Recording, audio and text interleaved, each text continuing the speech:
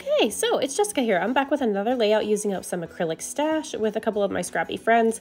And I'm also combining this with Off the Board with pineapple papers using this sketch by Erica with Blvd design team. So I am going to start with some Distress Oxides in Kitsch Flamingo and picked Raspberry. I'm just kind of scratching them across my page here, and then I'm going to spray them with a bunch of water using just my spray bottle here. And as you all know, I'm very impatient, so please enjoy this ride today for this disaster of a layout. It's not really a disaster. I shouldn't really say that. It's just, I'm just so impatient. I can't wait for anything. And I don't wait for this to dry. It was really, really bold and beautiful. And then I dried it up with a paper towel. And I'll show you even more how impatient I am is I'm heating up my laminator right now behind me to run this through the laminator because I just can't stand waiting for anything to dry. So I've added some splatters with the picked raspberry color. I'm using my heat gun, and then here's where I ran it through my laminator off camera. So I am using some splatters here with some Delusions white ink, and then as you can see, there's my acrylic title that I'm going to use. It says Treasured Moment. This is another whoopsie moment that I do here. I go ahead and attach my photo to this pattern paper. It's beautiful. I love it. It's a photo of my girl and I, and it's one of my favorite photos.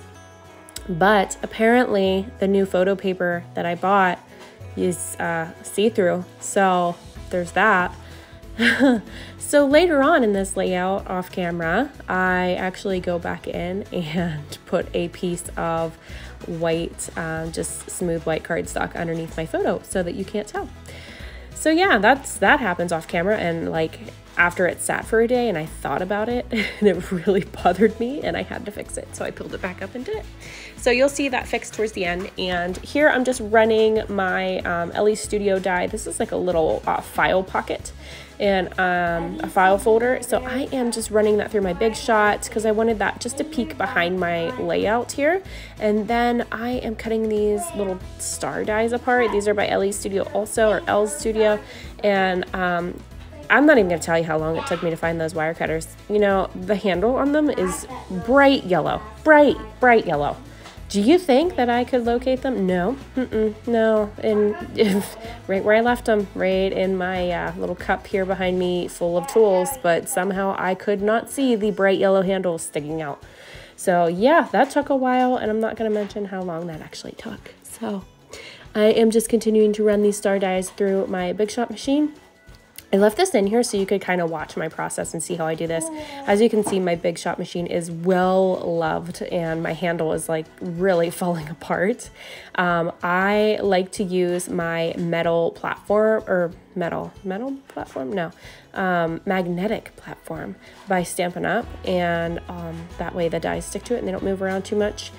But I use it with the magic mat, so I actually have to shim it a little bit because I find with the magic mat it's not real tight whenever you run it through, so I just use one or two pieces of cardstock just on top to run it through. So that's what you saw there. You saw my magnetic platform along with the magic mat, and then a couple shims that I used, just cardstock. So here, just to follow the sketch design, she had a couple like pieces of paper or borders on the sides of this layout. So I'm just going to cut this white piece down a little bit, and I'm going to rough up the edges just using my edge distresser. If you don't have one, you can use the edge of your scissors as well.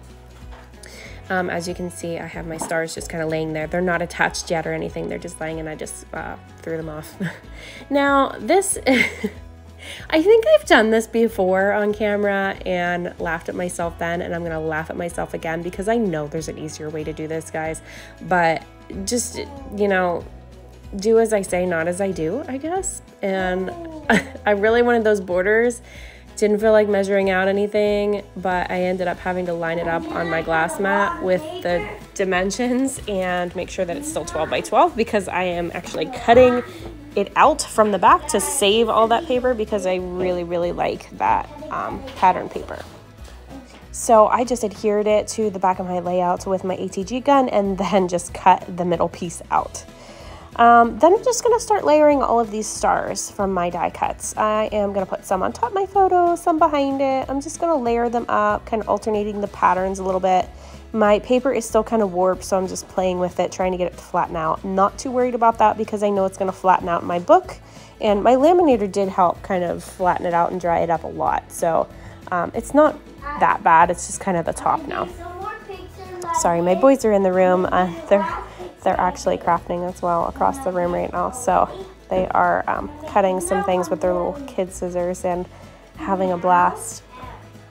So yeah, just continuing to layer up these stars on here and just kind of place them vertically. I have kind of went off the grid with the sketch design. Erica's stars took up a lot more of the page and filled up a lot of that white space, where mine is more a vertical design. So I just kind of followed her layout loosely, and I just wanted to keep mine to that vertical design. So I fast forwarded that a little bit so you don't have to watch me sticking down all those stars. But I popped a couple of them up with some foam squares just for some dimension on there. And then since this layout is for acrylic stash busting, I've actually pulled out some acrylic, thank you buddy, some acrylic bits by Peartree Cutfiles. So all the stars there are by Peartree, and then that Treasured Moment title is actually like a real beautiful pink color, and it is by Colorcast Designs. So I've pulled out a bunch of these little stars to stash bust on here and just go with my theme, kind of enhance what I've already got going on. And then I'm just going to use my liquid Nuvo glue to attach them, and also attach a whole boatload of sequins.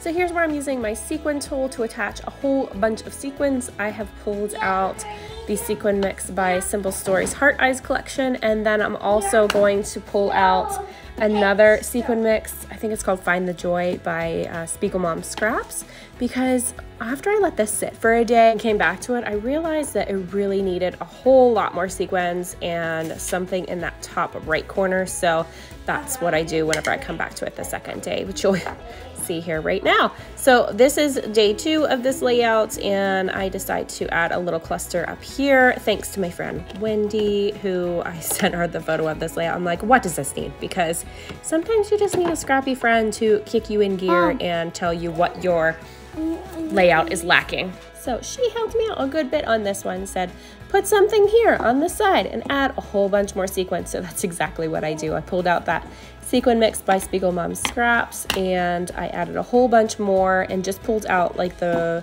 pink tones in that mix, because there are some yellows and blues in there as well. So I just stick to the pink tones and add a whole bunch more. And then I'm adding some thread behind this little cassette tape here. I thought it was super cute, from the collection by Blvd, Our Love Song, which is the main collection that I'm using here for this layout. And then just adding some of those stars that I had left over. I had a few left from when I cut all of them out. So this just worked out perfectly. And I'm just adhering all that down, and then just gonna add a bunch more sequins on this side, and that's gonna finish this one up.